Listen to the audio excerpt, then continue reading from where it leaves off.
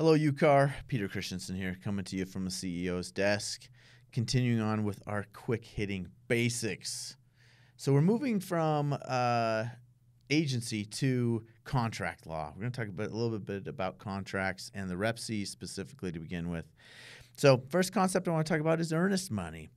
So what are the basics with earnest money? Well, you indicate in the contract usually that you're going to submit it 4 calendar days from acceptance of the contract.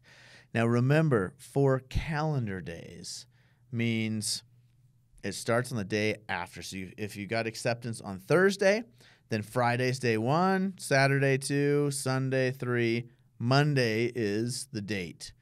That's the deadline. It doesn't matter that it's over a weekend. Doesn't matter if there's a holiday in there, federal or otherwise. It's 4 calendar days. So in contract law, that means just days. Okay, so 4 calendar days. By when? Well, the Rep C indicates, so you look to the contract, all deadlines referenced in this contract are going to be 5 o'clock p.m.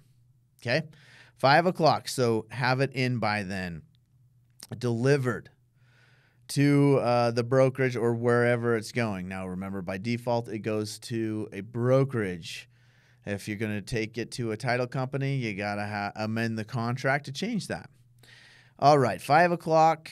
Do you notify if you get it in, when you get it, as an agent? Let's say you're the buyer's agent. You're going to hold, your brokerage is going to hold the earnest money. Do you notify? Well, you don't have to, but it's a good idea. It's just a good idea. It's helpful. It's friendly. I know when you're on the listing side, you want to get that confirmation usually. You certainly cannot lie about it. So if you're asked, you can't say, oh, yeah, it's there, when it's not. So don't lie for sure.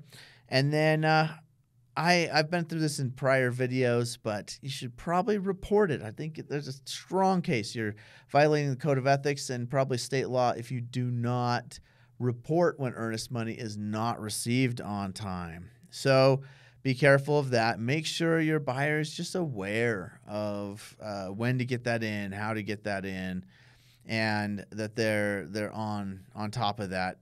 And then notice it says delivered. So in the mail, hung up at their bank. That's not delivered. And so it's got to be in the hands of the people who will be holding it to be delivered. So anything else is a breach of the contract and can result in a termination of the contract. So hopefully that helps. Remember, this is not legal advice. This is legal information only. If you need specific legal advice, please contact your attorney. We can talk a little bit more maybe in a different video on amounts, what's the plus minus of that, and what the effect of earnest money is. But this is just kind of how it works basically in the contract. Again, thanks for tuning in. We'll see you next time.